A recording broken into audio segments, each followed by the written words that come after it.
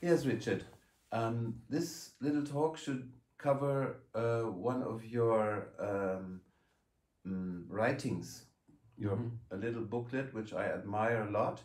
It is yes, please show it, and it's something really for everyone, I would say. Yes, Something for everyone. yeah. I called it Mao's Red Book of Homeopathy. Yeah, Your back pocket manual for everything homeopathic on the road yeah, or even at home. yeah. So the concept came a long time ago. I wrote the first edition of the book in 2013, and it was called The Natural Medicine Guide for Travel and Home. Having traveled for so many years, lived in Africa, lived in India and other places, and been around, there was a need, there was a gap in the market. There were different homeopathic books for travel, but there's a big blue book written by Colin Lessell, but it was huge. I mean, it was more of a manual and more of a resource than it was an actual book for the road. You're not going to put that book in your backpack. So I saw, both from a market point of view and also just from an interest point of view, that there was a need. So that led me to begin to write the book, which was published in 2013 through my colleague Harry van der Zee and HomeoLinks. And the thing in the end, though, because I did all this research, is that the book became bigger than I originally thought. So the original book was a bit more like that, and this book actually came out of that. And so 2 years later, I wrote the first edition of this book called The Essential Natural Health Guide. So one of the questions is, why didn't you call it a homeopathy book? And so, because it's predominantly homeopathy, even though there's other natural medicines included in it. And the reason really is that, homeopathy is one word, and it also, it people don't understand what it is, and also it has a lot of a bad rap now because of the agenda of certain people against homeopathy. I wanted a book that, it allowed me to explore what homeopathy could do for travel and home in the most precise possible way, to communicate it to people so that it would give people this knowledge, and to act again as a bridge so that actually a whole new group of people potentially interested in natural medicine and or travel together could find out about how homeopathy can be used. And I think for all the amazing work done over a long time by many homeopaths, homeopathy is still challenging to communicate, to really give the basics so that it can make this information accessible, so that the learning curve isn't too steep in the beginning. So what is your secret receipt? The secret receipt, you mean the secret method? Method to make it concise and... I really wanted it to work for everyone. So basically at the back you will see a list. In this small book there's 43 remedies, or 52 remedies. In the bigger one there's 100 remedies, and it clearly says the conditions are used for, the main symptoms that you actually will indicate this remedy for, so that people know that one remedy can be used for more than one condition. And then relationship of remedies, so if you're thinking of this remedy, you think of that remedy.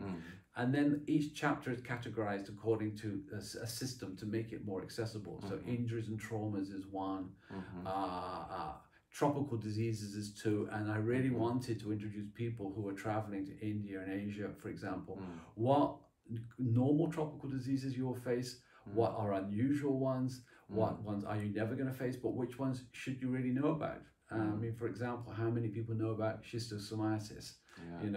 Which is endemic in Africa, and is nearly as much as malaria.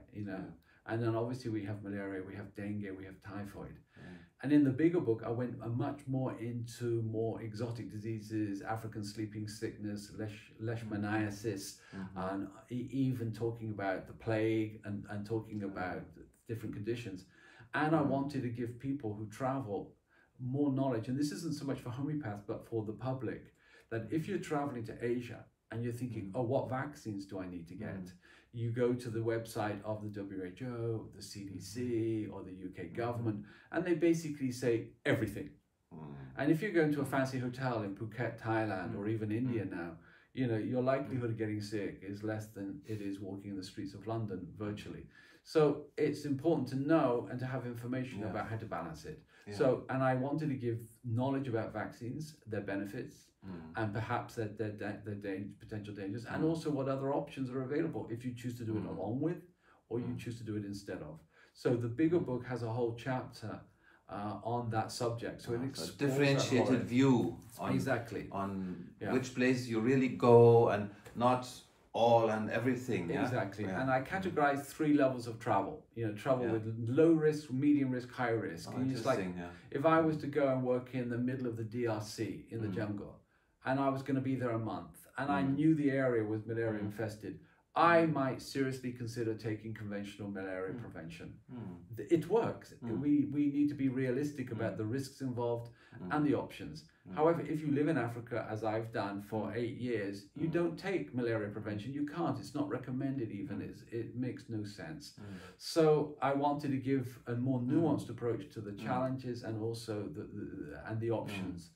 And so there's a lot on that. In the bigger book, there's a whole section on Lyme disease and tick bite diseases, which, as we know, in North America and now parts of Europe, is endemic, is one of the biggest chronic health issues we are potentially facing.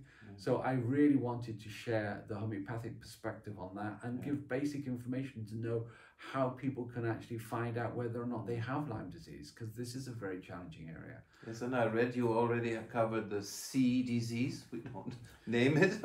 Yes, this. Well, we can name it. Yes. Yes, well, basically, this is a new edition which I've just done by print on demand, which allowed me now to add a bit of information, and so I add some what I will call nutrition and other forms of prevention against immune enhancement you know, coronaviruses and other flu viruses. Let's not just say it's one about one. It's about the broader spectrum of how to maintain your immunity. And I use a book actually called The Truth About COVID-19 by Joseph McCullough and Ronnie Cummins, American authors, which lay out some of the natural medicine options that people should know about, and some of the other, even conventional options people should know about in this time when this information is being suppressed. So I thought this is important. So I felt it was important to produce a new version of the book. And my original intention, you know, was, from a marketing point of view, was to have it in every bookstore in every airport, so people could see that and go, oh, that could be useful, and even to have kits to go with it. So the point was to bring homeopathy to the public, to empower people to have more knowledge of it, and in so doing, spread the good word, as it were. And I called it natural health because it's not just about homeopathy. It's about natural health care and about options that you can take for your own health and the empowerment that that can give you. And in this time, I think it's as pertinent and needed as ever. So this also comes from your own experience, I suppose. So when you travel, you have seen quite a lot of difficult diseases, tropical diseases, or unusual diseases, or even acute diseases where you are not in hospital, not near a hospital, or so. We would be interested in having some small cases. Maybe you remember one of those impressive or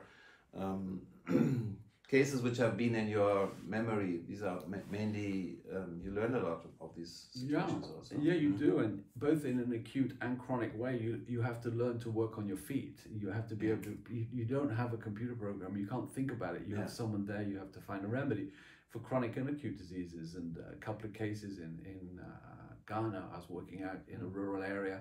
We had a little hospital, in fact, and we even had some a conventional nurse working there sometimes because it was part of a larger project. And we had a homeopathic clinic. We even had a little hospital room where people could come. And there were times that happened where, you know, middle of the night, someone came, a woman on the back of a little motorbike in the bush, and this woman's rolling in agony on the floor, you know, and you don't know. So you just put them on the bed and you observe, and you have to prescribe within 5 minutes. And I had 3 very similar cases like that, and one of them we just gave colocynth straight away, you know, and because she was a classic doubled up. I didn't even know what it was, but within a minute you put the tablet under the tongue and then she's asleep. It worked that quickly. And then had another case, very similar case, and it came after eating something wrong, and again nux vomica was the remedy. Immediately it worked. So what do you do? How do you differentiate? It was not doubling up. It was with the nux vomica one. It was I can't remember. It was the extreme contractions and spasms happening. With the pain and the contortions that happen with that. And then another case, in fact, it was kafir. It took me 3 remedies to get the right remedy. She was restlessness with pain, weeping with pain, you know, and I think I gave bryonia first of all, and that didn't work. I gave another remedy, it didn't work. You wait 5 minutes, it didn't work, and then kafir, and again immediately. What is also an abdominal acute? It was an abdominal acute. Interesting. Yeah. You would think of China from that family. Yeah. But coffee, of course. Yeah. If you drink too much coffee, you get some people get difficulty with their stomach. It was 2 rubrics: restlessness with pain and weeping with pain. You know, because it was just the pain, the excitement, the overstimulation, those were 3 cases. But there were many others. You know, both acute and really chronic. I mean, with Harry, we had to work on some malaria cases. You know, using different remedies. And one woman, she'd actually you know, would always be in hospital with convulsions with malaria. I mean, she'd had that 3-4 times, and we prevented that. It didn't happen. And so yeah, and it shows you that in those acute situations, there's a lot that homeopathy can do. You know, so good. Yeah. So, is there any remedy or indication that you found in your research and maybe experience, which is not so much known, which you could just tell people? Any indication which you have found very reliable emergency situation? Is there anything what you found? Gosh, I'm just trying to think what comes up. I mean, many things, I think. Sometimes it would be. Sometimes you think, oh, this is something I have experienced myself so many times.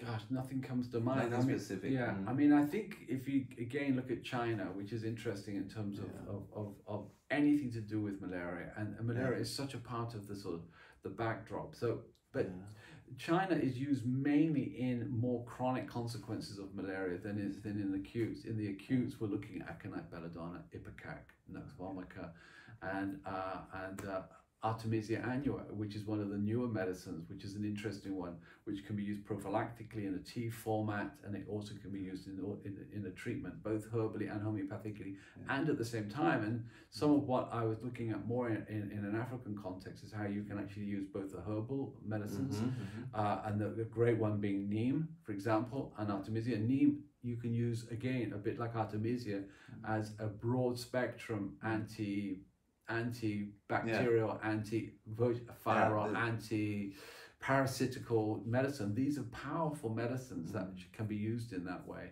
And and I think even now in the sea times, I mean, that people are using Artemisia in Madagascar. This is something that needs to be looked at more.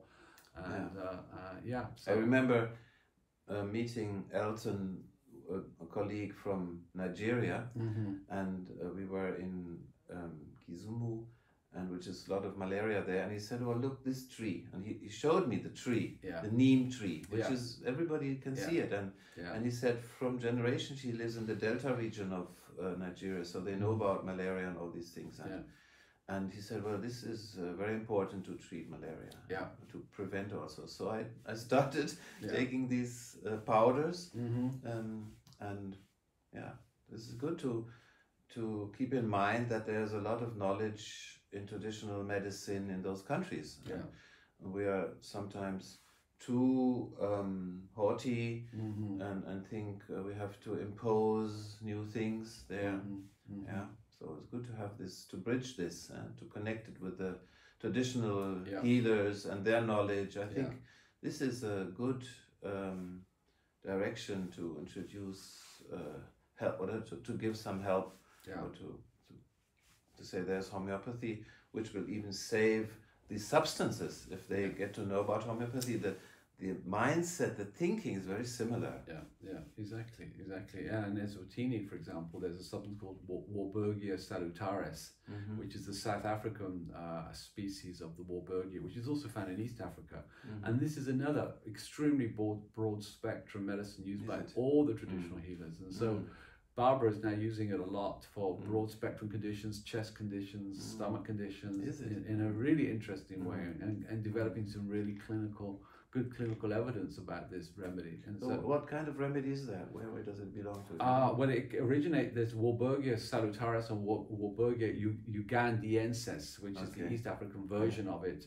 I don't know so much about the botanical classification of it, but it's ubiquitous. Well, it used to be ubiquitously grown there, but now it's becoming extinct. So part of Barbara's work in Eswatini and in South Africa is redeveloping the Warburgia plant and reforesting certain areas in the region with Warburgia. So we're replenishing the land with Warburgia. So so there's a lot there, and in Africa, you know, there's so much traditional use of these medicines, but it's being devalued, and as Western medicine, you know, is now imposing itself more broadly in many cultures. You know, the middle class and the intelligentsia, if you want, are adopting the Western model of medicine and diminishing and devaluing the traditional medicine. That being said, it's still extremely broadly used and accepted within most rural societies. Everywhere you go, it is the medicine that's used. Now we went into politics again a little bit, but this little guide. Let's hope we are able to travel that much in future. That's the question. We see this is still a big question in these new times. But I think for bridging cultures, for bringing people together, we need to meet each other and see each other in their own culture. So thank you very much for staying here in my house, which is one example of bridging cultures. I love it, and it's getting a rare occasion to meet in person and hug each other. So, this. Thank you. Happy to be here. Very much, yes. And we stay and work together. Thank you. Great. Thanks so much.